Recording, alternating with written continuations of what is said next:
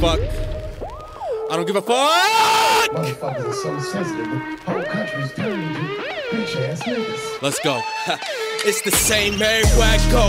Every time I look, G, it's all a bunch of offended, uptight pussies. Society, where's your balls? Political correctness done turned you soft. It's like you can't even tell a joke these damn days. It's like a good joke's a floppy dildo you pussies can't take. Just get ready, okay? The shit talking cunts don't give a fuck what your gender or race. So bitch, you're pissed off for what? Use a pussy and list the shit talking cunts on. So bitch, you're pissed off for what?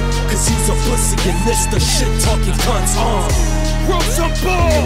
The Shit Talking Cunts Podcast with your host, Irish, Odin, and Overtime Offense. Sit back, spark up, and enjoy.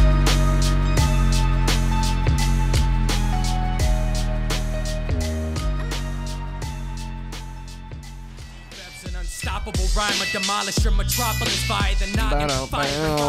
What's up, you bad motherfuckers? It's time for the Shit Talking Cunts Podcast. We're fucking impromptu in Boston.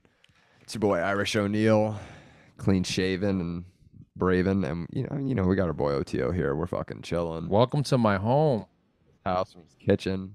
welcome to my humble abode. It's gonna be a pretty chill episode. I mean, like, ripping the volcano. It might not be. We got Craig Ferguson on in the background for the what was the word? V-Bass?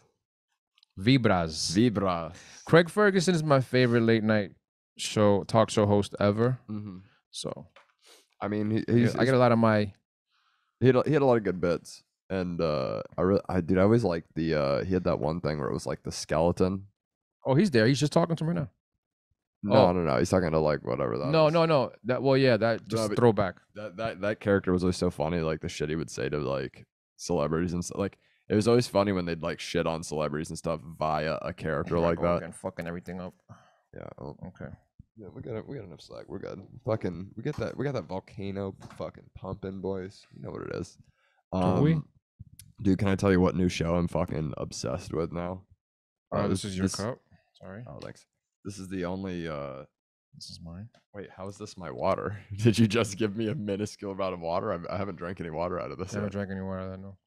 Oh, you just. You said, "Do you want water?" Bro, the price of gas has gone up and water. It's crazy out here. The fucking Putin's fucking everything up. Joey's scared the world's gonna go up and blow up in shits. I'm telling him to calm we all fell down. for Bitcoin. It was a Russian scam. Yo, what's up with crypto? I was watching. You see that Dan Pena thing where he's like. No, I was watching UFC. Seeing crypto everywhere. Oh, you're talking about fucking just promoting Piotr it everywhere. Jan getting fucking His ass handed robbed. to him. I thought he was robbed. Nah. Dude, Aljo didn't do anything on the ground. He just fucking laid on him. Nah, Aljo won what? 2 out of 5. 1 round was a draw. I would say Aljo won 2-3, Jan won 4-5, and then 1 is kind of like gray area. Mm-hmm. 1 is gray area, but It was a good night though. yeah, The main event was trash. This is the only reason that Aljo makes me not like him because He's black. dude, you just let me say it. I'm really having a moment here. Because he's black. No, it's Because you can't say the N-word when you watch him fight. Because he fuck you up. yeah, but Piotr Jan makes me feel like I can, man. No, it's just he acted like such a little like pussy cornball after the whole like winning by disqualification thing. The first time he fought Piotr Jan, that was like look, hey, I get it. Like it's easier to be like, oh yeah. So, anyways, yeah, basically, I thought he acted like a fucking clown. I don't know if it saved any of that first part. We're just gonna keep rolling if it didn't. But yeah, I don't know. Aljo's kind of a cornball, but I guess they resolved it now.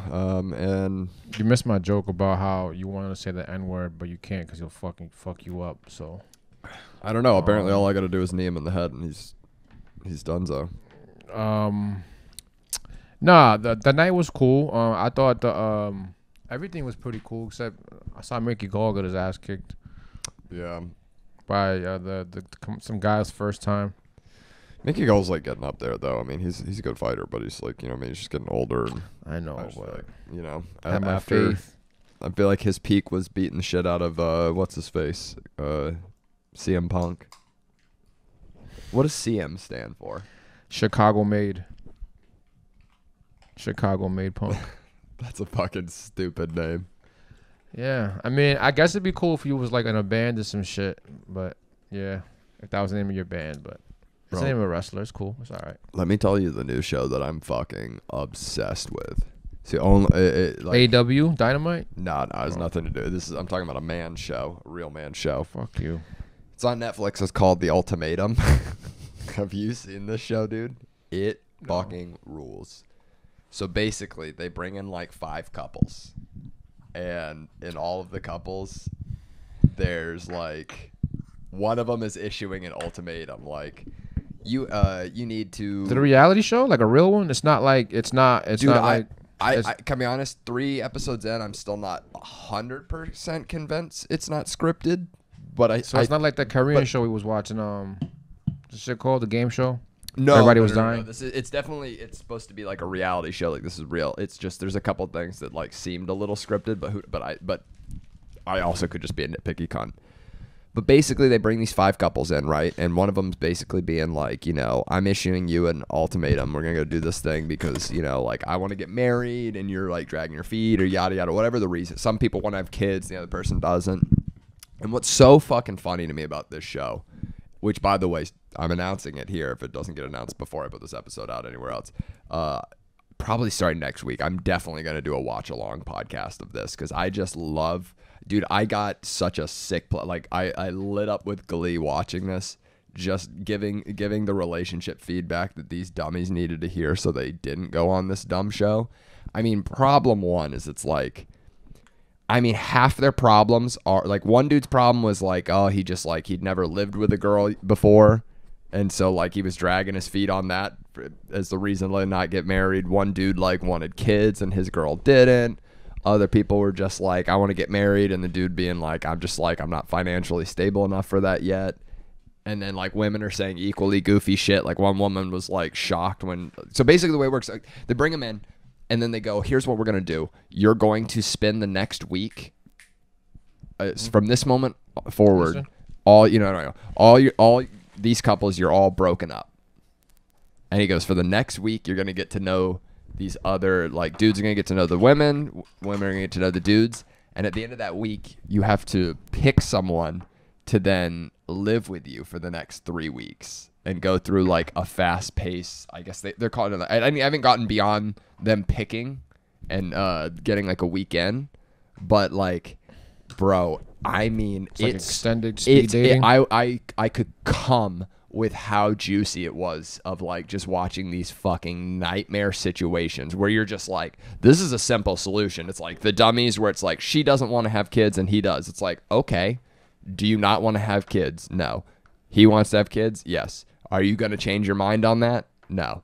Then break up. Don't go on the show. Like, it's that fucking simple. And like, you watch them have to play out this uncomfortability, or like, the best are the women that are issuing the ultimatum have the least fun time on this show, because then they get in there and their man's like able to fuck it. Like one bitch, like no one was really feeling her. She was just kind of like a little too plasticky looking and stuff like that. And I mean, like one dude straight up was like, and he was trying, this dude was like, he's kind of a dickhead. He's like a salesman dude or whatever. He's kind of a dickhead because his reasonings that he gives for like being into these women or not being into these women, he doesn't really give like a concrete reason. So it's like, it just comes off like he's bullshitting. But he does do like something I would do where he was just straight up not feeling this chick pretty early on. And he was just like, listen, like, I'm not feeling any attraction to you. So like, sorry. And she got all in her feelings about it. It was just like, he's not a good person. And at the end, she's like trying to call him out, like, oh, he's having like a moment or something with some other chick. And it's just like, to explain to him, it's like, lady, he's like, we're here for like a finite amount of time to be making some very big decisions. He's like, at the end of this, we're either getting married to and leaving with the person we came here with, we're leaving with someone else that we met here, or we're going home alone. And he was just like, he's like, I was trying not to waste your time. He's like, I guess, could I have delivered that nicer? Sure. But like, That's the other thing that happens. Like this woman's like, would you have wanted to spend a week talking to this guy, and that's time you could have spent getting to know these other guys that probably would have worked out better. He's telling you up front he doesn't want you, and it's like this bitch got so in her feelings, and it's like, lady, that's half your problem. She's put it on for television. Now though. this lady, spoiler alert for anyone that's gonna watch when I do this watch long thing. Spoiler alert, plastic lady and her husband, who's just kind of a fucking like whatever, he kind of like he's just a guy. He's like very like quiet, doesn't do much or anything. Fucking hot Asian bitch was about to fucking nab him up, and he just fucking like right at the moment of picking your partners, he's like, I picked my wife, marry me, and he fucking cucks out, and he's like, I'm not going through this experiment. And he's like, I want to be with my wife, and like it's like, all right, yeah, great, nice moment, whatever. Then there's this other dude. There's this other dude, Nate, who's like this. He's like the epitome of, how would I describe him? Oh yeah, there's the skeleton dude. Jeff, that's the name. So he's like, I don't like, soy boy isn't the right word, but he's like one of these newer guys that just tries to be like, yeah, I'm very like open and into the like blah blah blah. Where you're just like, ugh, like talking to him, you'd be annoyed as a guy, and he's like the guy that's like. That's real, like, I think I can speak for everyone here when and he's just like the fucking corniest fucking white dude I've ever goddamn seen. And he's like, his problem is he wants kids and his chick doesn't want kids, right? He's like the real like he met this hot bitch and he's like doesn't want to give this up, but at the same time he wants kids badly. And I mean, dude, he's like, he's confident in his first choice. And she gets taken off the board. Because basically, the way you room with the person for this thing, you both have to pick each other. So he's confident in his first choice, and she ends up going with someone else. And then the next choice is like the next choice is like a chick that gives this long thing, like, like a really connected with Nate and blah, blah, blah, blah, blah. But I feel like I need this guy who's like really calm and everything. It goes with him. And then they're like in break, right? For like, and you just see him, the blonde dude Nate, sitting there, and he's going to this one chick across the table who he like really did not interact with like at all, like the entire week they're there. And he's like, I'm gonna pick you next, and she's like, what? And he's like, I'm gonna pick you. And then it's this one guy, it's the dick-headed guy that was like sort of like told the chick, hey, I'm not really feeling you. It's his turn to go, and he's going on this like thing where he's like, I really connected with. And he's talking about Nate. I think her name's Lauren. It's like the Nate dude's chick. And he's like, I really connected with you. At one part, he goes, I mean, I know maybe it's a little soon to use a word like love and stuff like that. And the room's like, oh. And this Nate dude has a fucking meltdown, dude.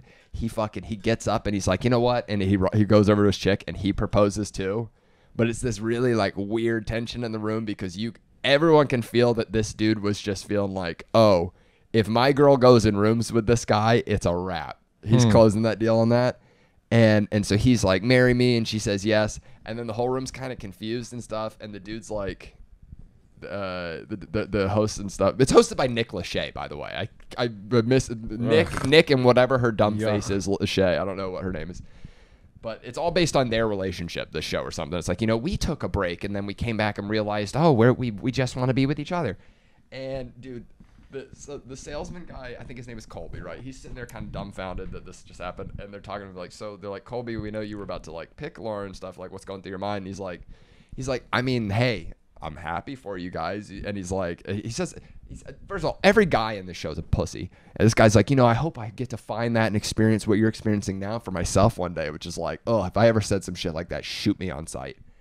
And he's like, but I gotta wonder. He's like, what? Like changed your mind right now? And Nate dude starts chiming in like he's real charged and heated. He's just like, I'm sorry, are you saying there's a problem that I just proposed to the love of my life, by the way? And he's just, dude, he's having like the most widest meltdown fucking ever.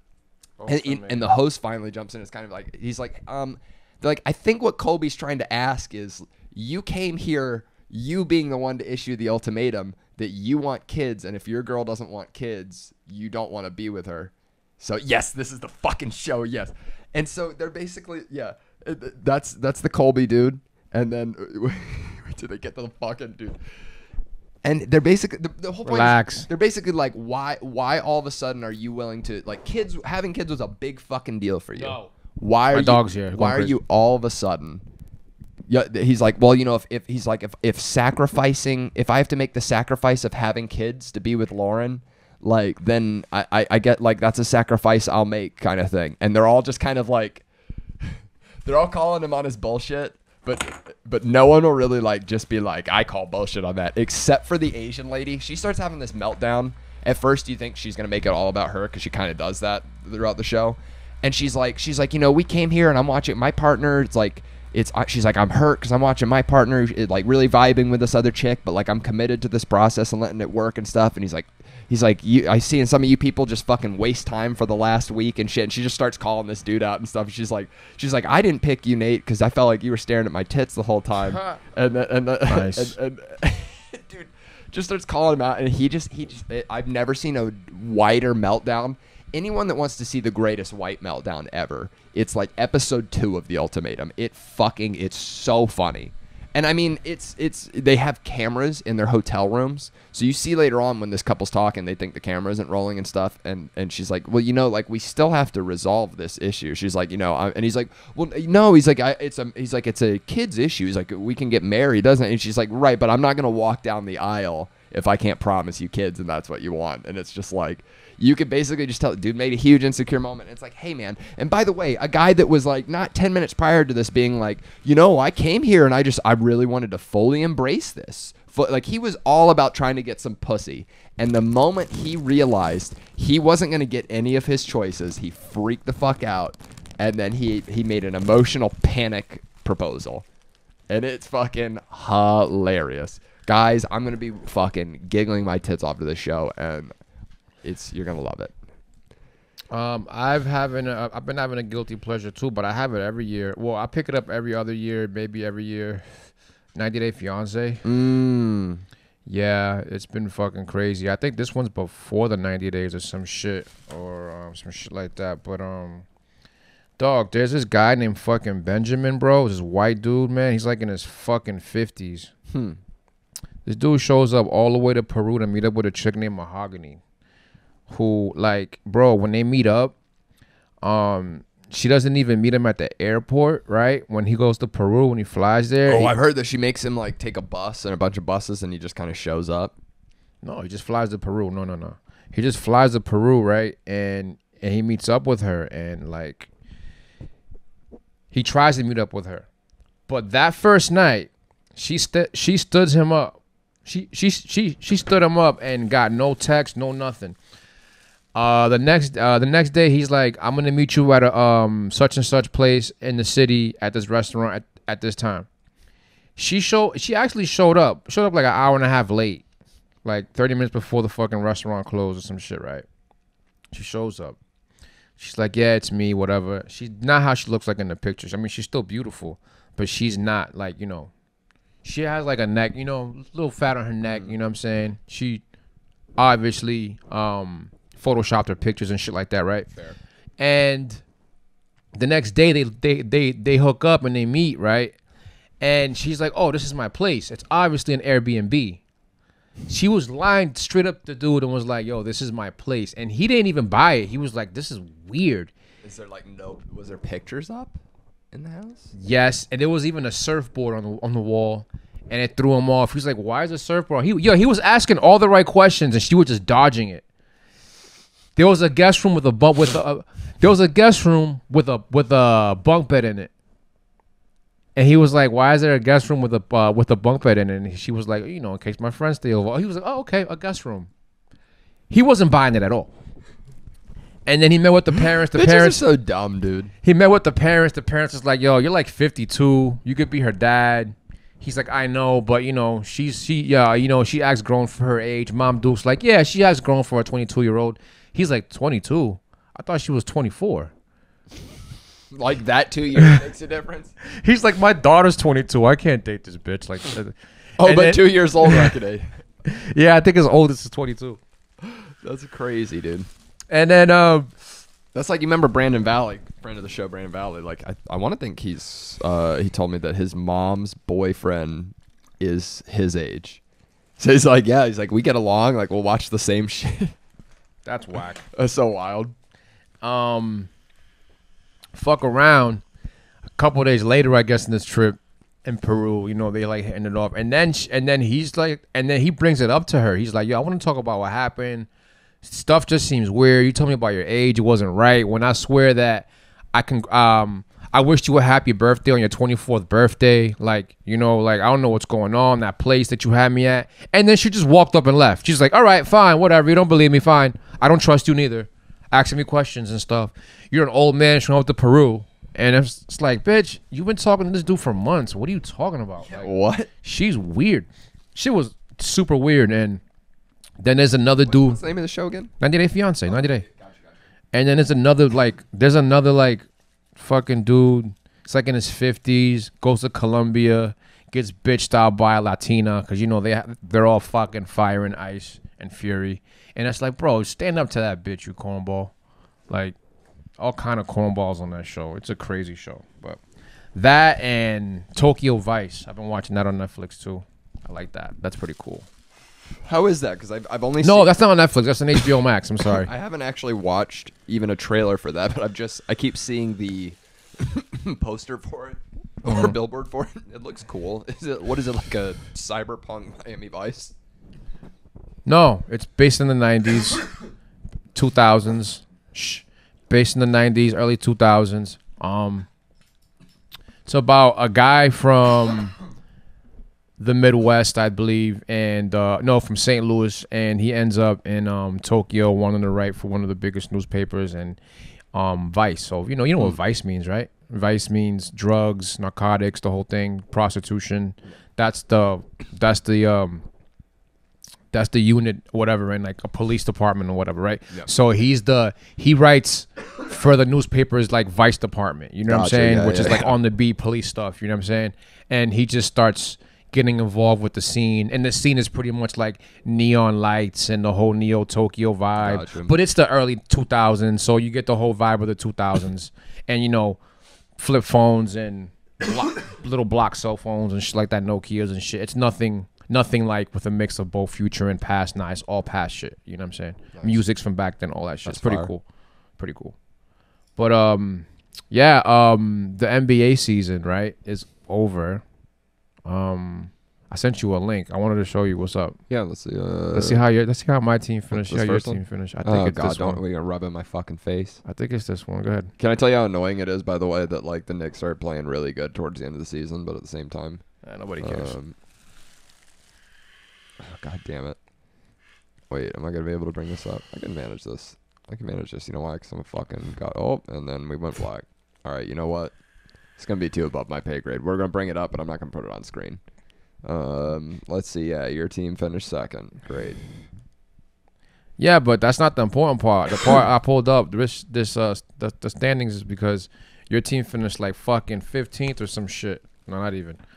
No, we're one below the play-in line. For what? So you're 12th? It'd be 11th, wouldn't it? Nah, 11th is a play-in spot. Oh, it is? Oh, then, yeah, we're probably... 7, 8, 9, and Bro, 10. that's No, what I'm you're saying. right. You You're sent me 11th. sucks ball sack. Yeah, you're 11th. You're one below the Hornets, but you finished 37 and 45. Hornets finished 43 and 39. You were nowhere near that spot at all. Yeah. Yeah. And then I seen that Trae Young finished with a double. We had a lot of injuries. That we this is our problem. I mean, not among the myriad of fucking problem of the Knicks is like, anytime we start getting momentum, Mitch Robinson gets injured, or fucking like someone's always been fucking injured all season long. We need like, I like RJ's killing it, Quickly's killing it, Topin's killing it. I'm not really willing to give up on Randall just yet. I like Mitch Robinson, but Mitch is my biggest problem right now because he's an amazing player. He just doesn't stay fucking healthy. Like, his stats are great. He's doing nice double doubles. He could be a little more offensive. You know what I mean? He could be a little more like. Yeah, he could definitely. He was working on a 3-pointer over the summer. I didn't see it. Step out, take a Topin's killing jumper. it. Obi's fucking cool. Oh, that's since he's been starting, right? I heard he's been killing it. Yeah. Yeah, well, because I think they're resting Randall right now, and then RJ had like a little bit of a knee like tweak, so they're just like, you know, it's the end of the season. Why we're not gonna risk an injury for nothing? So, but dude, like they did you see the last game? I mean, this is the thing. They played the Raptors the last game. The Raptors are already in it. The Raptors aren't gonna be playing their hardest. I get it. So it's not like I'm like, wow. But fucking Obi had like 42 points in a triple-double, and Quickly had like 34 points in a triple-double. It was nuts. That's my only problem with Tom Thibodeau, really, is it's like, just play the young guys, man. They're fucking playing great. Even if if we're going to be losing, I'd rather be losing and we're getting experience from it. Like, I like Alec Burks, but why are we starting Alec Burks over Quickly? Suck my dick. You still giving Taj Gibson minutes? Yes, that's what's crazy to me, too. If He's there's gonna- injuries, sure. He's going to go to the grave with Taj Gibson next to him. We didn't have Derrick Rose all season. He was actually really pivotal to our bench last year. That was a big loss. Not having Derrick Rose really has fucked us up this season. Talk about tanking. The Pacers finished their last 10 games 0-10. They deserve the one seed, the one pick. They deserve it. Who do you think's taking it? I was just about to ask you that. Yeah, the Blazers finished the last 10 0-10 too. The Heat are in first the for the second East, pick. but I don't see them beating out everyone. The thing with the Heat is that they have a lot of good role players, and their players helped out during the season. And it's like when you get their healthy players all back, like how those when you get down to a small rotation to like of 6, 7, 8 players, how which of those role players are the ones that you're gonna play? Because the Heat are a 12 man, 11 man team. Like like that coach likes going to the bench a lot. So you have to Which, to figure be out. honest, I kind of like that's like a style of play I really enjoy. Like I hate just relying on like 8 guys outside of playoffs. It's not gonna work in the first round. Well, cause like who It'll work if they make it out the first are they playing, round. Nets in The the- or second, are they playing- exactly. They might end up playing the Nets. That's what I'm saying. It's not going to work in the first round. and this is the thing too, is it's like I don't think it will. getting first place. You got to play a big guy. You got to play the guys that look. you got to play the superstars long minutes. All respect to the Heat. Tyler Hero has to get 40 minutes a game, All respect to the Heat. even though he can't play I didn't- defense worth a shit. I didn't think the Heat would recover from a post-LeBron era so quickly to be relevant again, so I'll give them credit. The Cavs too. Cavs too. But if we're being real here, it's like I just Jimmy Butler's been on great teams and still hasn't turned the needle over. It's like maybe because this is really like his team now, and him and Bam, and he really is locked in. But Bam's team. like it means nothing to get first place in this. Like the little bullshit trophy you're gonna get for coming first in the Eastern Conference. Who gives a fuck? Means nothing. It's all about the championship. And I agree with you. I just don't think when it's on the line, I don't see Kyrie and KD dropping the ball up against these people. I don't see Giannis not fucking just yamming the fuck out of that team. So who do you think's gonna make it? Because I know I have my How confident are you in your Celtics this year? very confident. right? I'm not like extremely confident because we don't have one of the mainstays in How the did they do defense. against the Heat this year? I actually don't know. Fantastic. But the thing is, Rob Williams is hurt, and he's our starting center.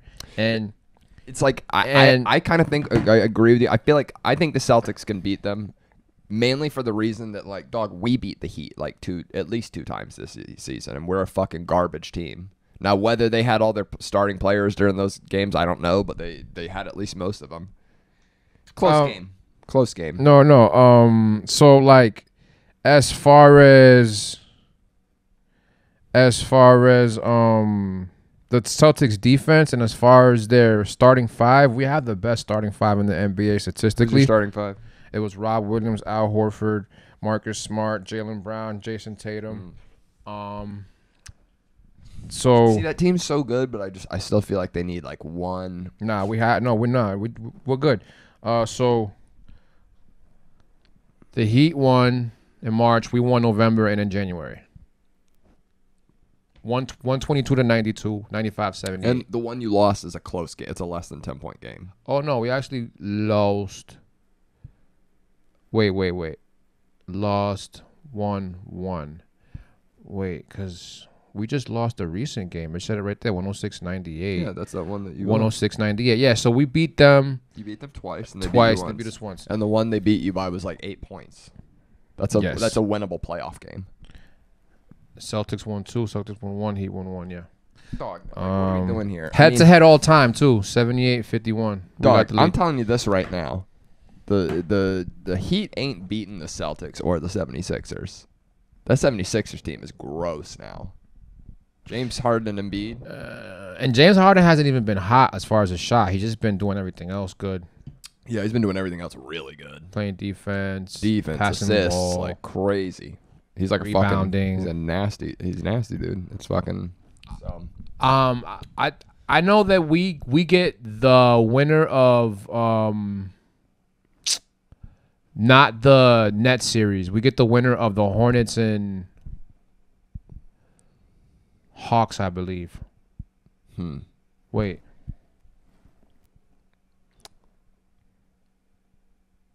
Wait. So I'm not really too stressed. Hornets and It's like in theory you'd play the Cavs, right?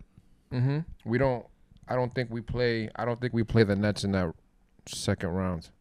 I don't believe so. Or no, you'd play the. See, it's like the fucking the play-in shit makes it all dumb and confusing. Yeah. I hate the play-in thing. I just fucking pick the top 8 teams. Celtics and Suns in the finals. Fuck that. Fuck. I can see that. I don't know if you guys push it over the edge, but I can see that.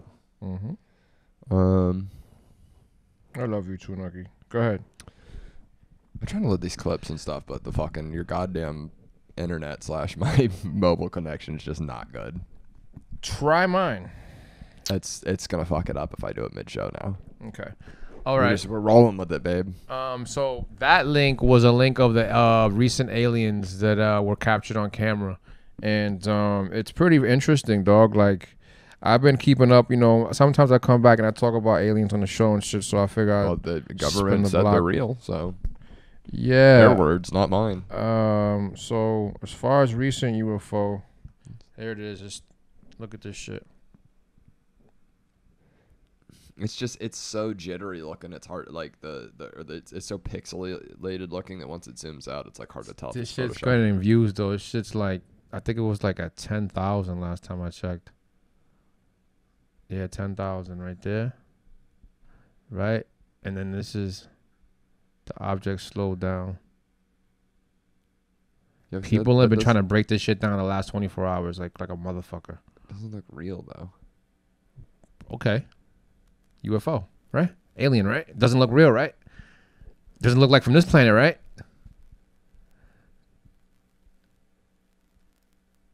It looks like a really badly rendered object. Like I'm saying, it could just be like a special effect. I don't. Okay, hold on. There's another one for you. It's funny because it almost looks like a helmet or like a face.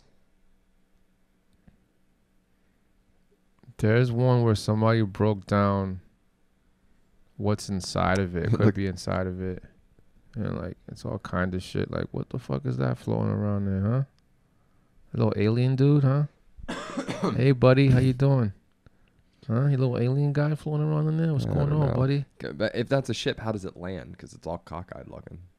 Okay, that's not the point. Like, it's not from this world. That's like, you gotta understand. Jeez, Louise, you gotta believe. Oh my God. Ryan Graves confirms that the gimbal and go fast videos are from the same mission. Interesting. That's the military footage. Oh, good. And now my battery on my computer is dying. Okay. We should just, like, you know, we did a good like 30, 40 minutes. We should just put a red ribbon bow on it there.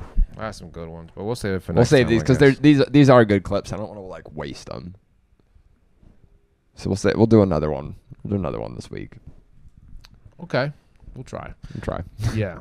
We'll say we'll do that, and we'll put a real effort in to try. What do you got to plug, buddy? Nothing. Just the website, overtimeoften.com. I'm pissed. You're I'm pissed? sad. Yeah, I'm sad. sad. Sad we couldn't go longer, man. Only because, you know. Yeah, guys, follow me on It's Irish O'Neill, toomuchcontent.live. I'm going to go for a jog. I'm pissed off. I'm going to go for a 3-mile jog. Check out the candles and stuff at Animush Media and stuff. Did you bring those, by the way? I think Ani has some, but I didn't bring them with me because I'm retarded. But I'll see if we have time tomorrow to swing by or some bullshit. I don't know. Anyways, stay wet, cunts. Peace.